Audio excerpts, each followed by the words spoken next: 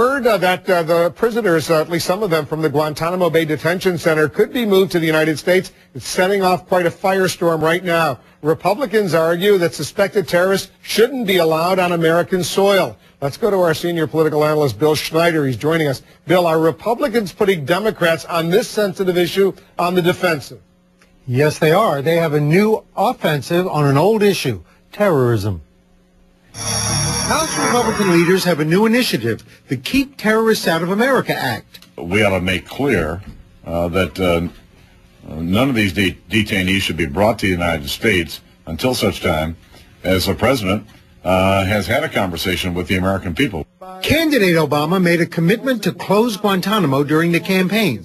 The issue is what to do with some 240 detainees still there.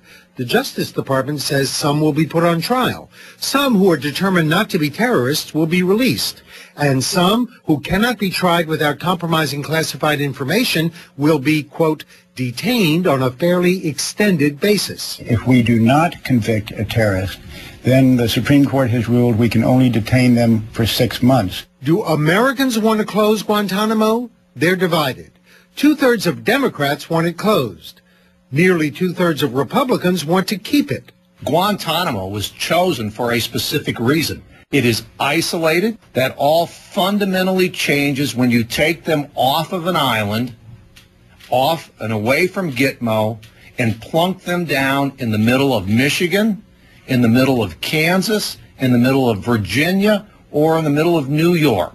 Do you want these dangerous terrorists in your community, Republicans are asking, with pictures?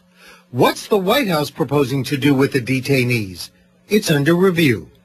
No time frame or announcements other than the review that the president ordered at the very beginning of his administration is ongoing.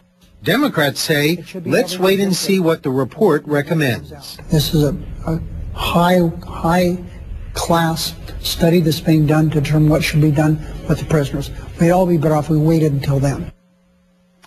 Republicans have no intention of waiting. They want assurances now. Wolf? Bill Schneider, thanks very much.